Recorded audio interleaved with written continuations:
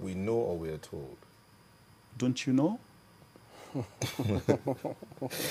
Okay, let's go back a little bit here. The president in his speech described the pillars on which the 2012 budget were built. Said they're built on 4 pillars: macroeconomic stability, structural reforms, governance, and institutions.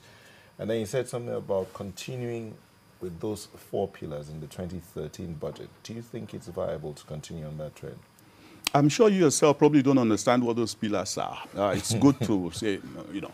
But whatever the pillars are, the important thing is that would the proposed structure or reform or whatever bring about growth in the economy? And my answer is no. Quite simply no. Apart from the fact that you have this flood situation, which is going to, you know, how do I say, reduce the amount of agricultural output and things like that, possibly for the first few months, for the next few months, and possibly into some part of the new year. You find that the amount of money we're talking about is absolutely insufficient, inadequate, in order to be able to transform our economy, because the job of the federal government or the government is not really to create jobs, or to create an enabling environment that would make it possible for the private sector to create jobs. So the pillars you're talking about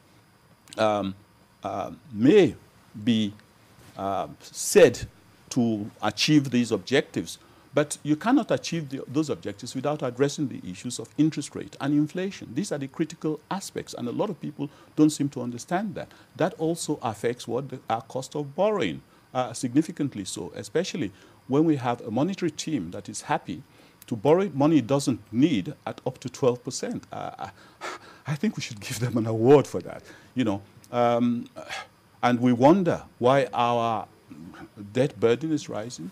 For example, we hear from we read from the budget that the amount of debt accumulation has been gradually reducing, and it will reduce further in the 2013 budget. But interestingly, the Debt Management Office itself would probably have created close to 1 trillion naira in debt at the end of this year. The debt burden has been rising at a rate of about 1 trillion every year since 2007, when it was barely below 1 trillion. That's domestic debt, that is. And so we have a situation where, in fact, surprisingly and inexplicably, it has become evident that there has been no plan for the redemption of any of these debts. And we have what they call a debt management office. That's why often I call it a debt creation office. And they're talking about 100 billion sinking fund for this purpose. A sinking fund for debt of 5 trillion or so, thereabouts, not to account for that of 1.7 trillion that is AMCOM generated debt, even though AMCOM's total debt is quite close to 5 trillion. So I don't see why they should distinguish and say 1.7 trillion is government-backed. Since AMCOM is a creation of government, so really what I'm saying is we should probably be looking at a debt burden of not 5 trillion, possibly of about 10 trillion at the moment, all because of an inappropriate and reckless monetary policy framework that is designed to make us poor when we get rich. And that's rather regrettable.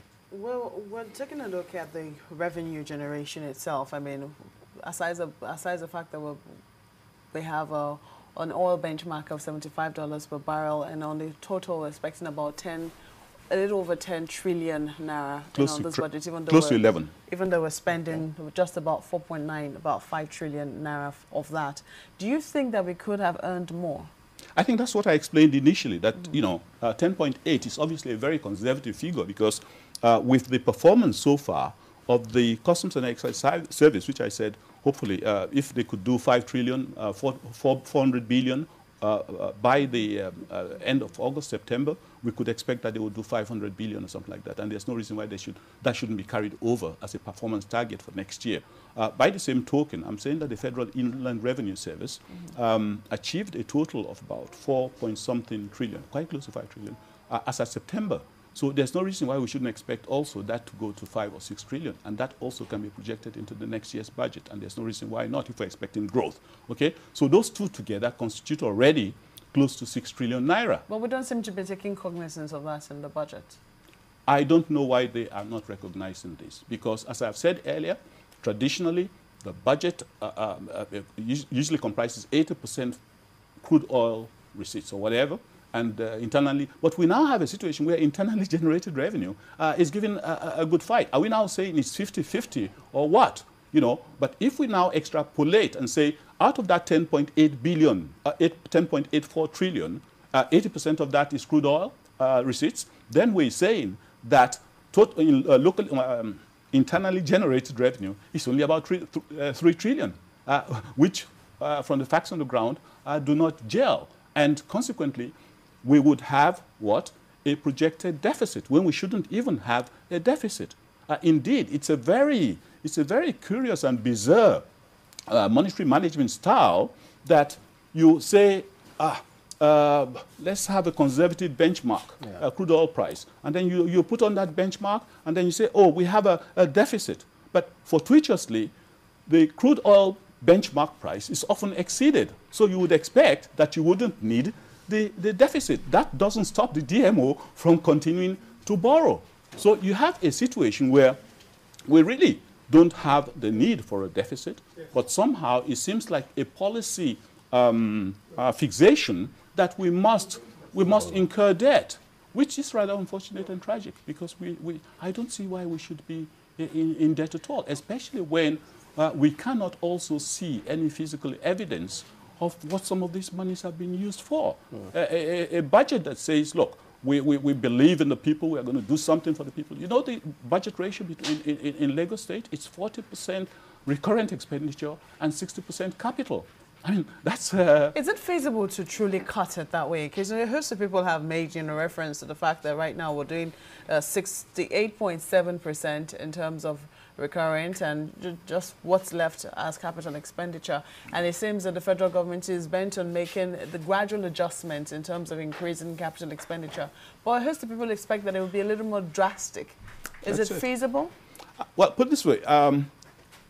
Maybe I should throw a question to you and say, do you think that the level of wastage in public expenditure, 10% would be appropriate, or 20% or 30% or even 50% wastage and corruption in the system? If you had the knife, for example, and you had the system, would you be looking at 10% cut in corruption or 10% cut in contract wastages and this type of thing? We all believe that there's a humongous corruption and wastage level in the system, and we shouldn't be talking of 2% reduction rates and things like that in recurrent expenditure. The amounts of monies that have been recovered in various public transactions and things like this, you'll find that these monies are often not reflected in any budget statement.